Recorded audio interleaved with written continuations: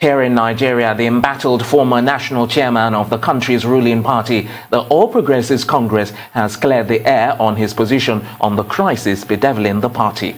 While addressing journalists on Saturday, Adams Oshiomhole says he remains loyal to the party and President Muhammadu Buhari, and that he accepts the decision of the part to stand down. Oshiomhole had led the NWC before his recent suspension. Of course, we have now been dissolved, and I have accepted that dissolution in good faith. I am not going into the issue of legality or illegality. The bottom line is the president who invited me to lead the party and who gave me all the support and who mobilized all the support across the country for my emergence as chairman also presided over the meeting where the NWC has now been dissolved. And because I have always assured the president of my loyalty, and you know it's easy for people to speak to loyalty when the going is good, but loyalty is brought to the test when the going gets really, really tough. So as a demonstration of that loyalty to Mr. President, loyalty to our party, and loyalty to the Nigerian nation, I have decided to accept the decision in good faith and to maintain my loyalty, my respect, and my admiration for President Muhammadu Buhari. And to discuss that development, I'm joined now by a political analyst, Victor Okhai. Hello, Victor. Thank you very much for joining us. Now that Oshiomhole has accepted defeat, what do you think his next move is likely to be? Well, you know, politicians would usually keep their cards very close to their chest. So, whereas he has declared his loyalty to the president, we have heard cases like that before, where people will tell you they're loyal, and then along the line things might change. I do not rule out another splinter party coming out of a breakaway faction coming out of APC. I do not rule out, because of 2023, that group that has refused to go to court probably metamorphosing into another political party. But it's still early yet, because a lot of them may be afraid of punitive measures against them if they move right now. So, but I think getting close to 2023, by 2022, we'll begin to see what the cards that they have will begin to play out. All right, then. I still have a few questions I want to ask regarding Oshiomhole, but let me quickly ask, does the president have the power to dissolve the APC National Working Committee? No, that is illegal, outrightly. You can hear him there. He said he doesn't want to go into the legality or illegality. But I'm afraid it's a dangerous precedent, because you cannot, a properly constituted, executive committee in one fiat to just, dissolve them, particularly when you have cases in court and all of that. You single-handedly, or if you like, with a group of people, decide to just remove them. It's not done.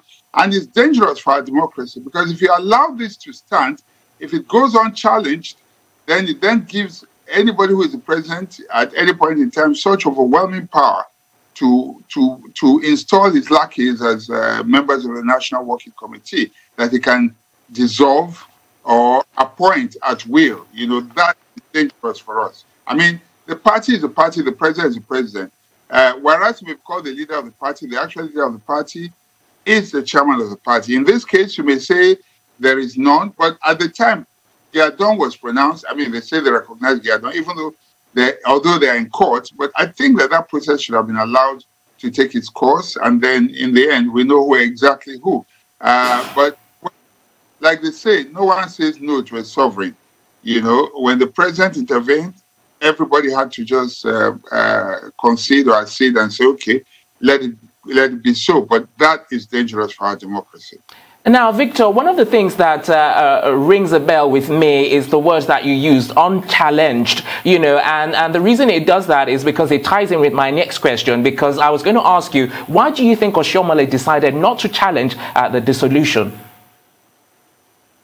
The answer is clear. You know, Oshiomhole has a lot of baggage right now hanging around his neck. I can tell you that it was okay for him if he had not become the chairman of APC with the covering that goes with it. I'm sure that he probably will be in court right now, because in Edo State, I mean, there are a lot of cases. I mean, a lot of allegations against him. And he still needs that, well, not immunity, but covering, because EFCC is part of the executive. And unless they are released, if they are held back, they might just close over certain things. I mean, you've heard since the beginning of this administration talks like selective prosecution or victimization. And then people will tell you, what does it matter? As long as some people are tried. If they're not tried now, when another administration comes, they can go ahead and try them. We see a lot of that. And you recall that the same Oshiomhole has made it clear that if you move over to that party, your sins will be forgiven. So I guess it's in his interest to remain in the party so that all sins will be forgiven in the meantime. And given all that is happening right now, is this a healthy development for our democracy? I do not think so. Absolutely not. Because what we're building here now is no longer democracy, but autocracy, where one person can just take a decision on behalf of a whole party. I mean, if people have voted for an executive and then you suddenly come with fiat, whatever, he does not have that power. The president simply doesn't have that power. It's illegal. Unfortunately, they're not challenging him, but I told you for very obvious reasons, obviously. You know, but he absolutely does not have that power, and it is dangerous. If he's allowed to stay, then he will test it a step. He will go a step further the next time and the next time, and it then becomes a precedent, and then it continues. That is not healthy for us at all. I feel that it should be challenged. I think it should be challenged, and let the courts decide whether he or those he met with have the right to dissolve a committee, an executive committee rightfully voted and in place, whose tenure is not yet due. I mean, that is not healthy for our democracy at all. Now, Victor, you use some very strong words, illegal, dangerous. You know, how will the action of the president help restore unity back to APC? Well, you know what they say about the peace of a graveyard. You know, the reason, I always say this, you know, that the reason we have laws, the advent of the legal, if you like, the legal profession or law, was because men were by nature savages in the olden times, you know, and I mean, people settled matters with brute force, you know, at the time. Like, we were not too different from animals in the way we settled our issues. But men decided that, you know, I mean, we live in a state of anomie generally, and to create some sort of order in society, then men decided to, you know, agree to live by a set of laws, and that, you know, if these laws are invoked, whatever is decided, they will stick to it. And that's why you have, even in our democracy today, you have the executive, you have the legislature, you have the judiciary. So the proper thing is that if you disagree with whatever happens, you go to court so that you don't take the law into your hands. And if you find a situation where people can no longer go to court, it's very dangerous, because what you have then is a situation where people, you know, are quiet, they internalize their frustrations, and when they eventually let go, you know, it's not going to be funny at all. So I don't think it's healthy for us that people have decided not to go to court. It doesn't mean that they're happy. It also does not mean that they have accepted what the president has done, but they obviously just feel, well, there's not much that they can do right now. But I can tell you that if they have an opportunity to inflict a blow, they will do it, because they are obviously not happy with what's going on right now.